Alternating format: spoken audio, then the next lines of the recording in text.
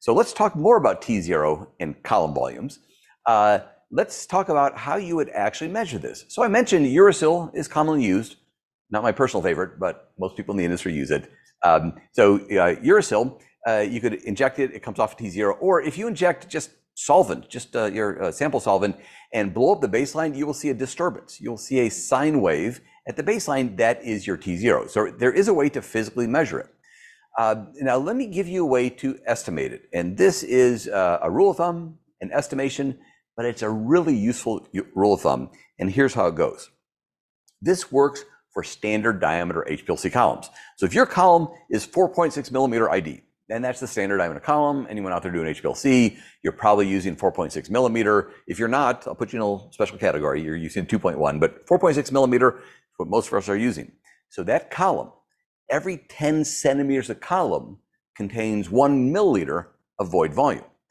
Now, the engineers on there, I know what you're thinking. Ooh, we could calculate this, right? We have a cylinder, pi r squared L. Well, we could calculate the volume of the cylinder, but remember there's something inside the column other than the mobile phase. That's the stationary phase.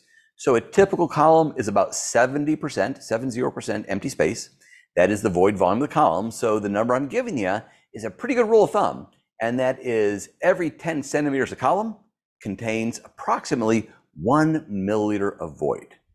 So let's do a little bit of math.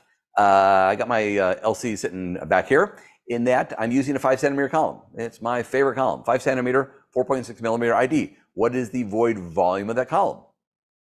Yeah, it's only 5 centimeters, so it's half a milliliter void volume. So why is that important? Well, when it's time to really re-equilibrate that column, I'm going to need to weight 5 times that volume. Okay, let's do some real math. I got a 5 centimeter column. It's got a half mil void. I need 5 times that. Do the math, that's 2.5 milliliters. If I'm running at 1 mil a minute, that's going to take 2.5 minutes to really equilibrate my column. You see how I did that math? It wasn't rocket science. So let's keep going.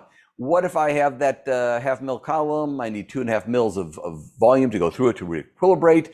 But instead of running 1 mil a minute, I'm running 2 mils a minute. So instead of 2.5 minutes, it takes me 1.25 minutes to re-equilibrate my columns at 2 mils a minute. Okay, pretty cool. That's why I like short columns. Let's do one other example.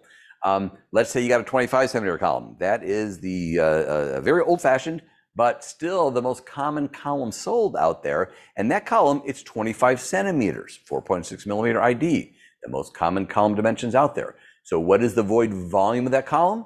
Yeah, 25 centimeters, 2.5 milliliters. Okay, that's the volume of the column. So if I need to re-equilibrate the column, how long does it take to equilibrate the column? Wow. That's 2.5 times 5, that's 12.5 milliliters. Okay, if I'm running 1 mil a minute, how long does it take to equilibrate the column? That's 12.5 minutes. So you get the idea that it's important to know what the void volume is.